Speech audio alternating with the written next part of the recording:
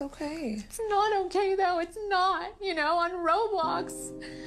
You know, Sam was on Roblox yesterday.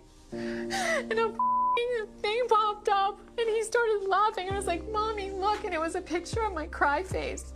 And it was a game that someone made of Roblox. And it said Kim's new sex tape when you clicked on it. And thank God he can't read yet. And it's like, over my dead body, is this shit gonna happen to me again?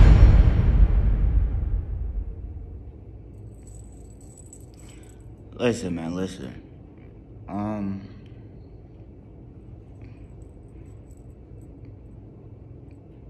I mean, listen, this is just an example, like, and I'm not bashing nobody that do this. That's y'all like, that's what y'all want to do, that's what y'all want to do. Shorties that got OnlyFans, and if y'all got children, you feel me? Eventually, like, your children probably gonna see a video. It's probably gonna pop up on the internet, something like that. You feel me? Or they can go to school and students might be like, hey, is it this ain't this your mama? You feel me? Listen, like, you gotta, sometimes y'all gotta think about that. You feel me? Especially if you have children, cause y'all gonna have to have that talk one day. You feel me? Like, it's like in Kim Kardashian situation. You got a sex tape that came out years ago. Your kids go to school, you feel me? They like, hey, is this your mama? That's kind of embarrassing.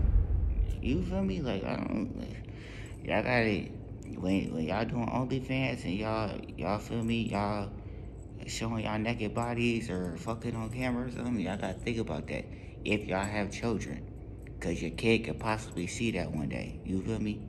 So I know you feel me, you making that money and all that, but you feel me, y'all could be potentially like make it hard for your children to go to school, because if the kids see it, you feel me, they might be bullies or something. They're gonna be like, hey, this your mama? Oh, your mom, oh, she going crazy, you know what I'm saying? This, you feel me? Just think about it. You know what I'm saying? I know it's money in OnlyFans. What's the little girl name? Shorty, was it Catch Me Outside? How about that? Then she drop her OnlyFans. Is what she made like $1 million in like a week or a day or something. Like, but hey,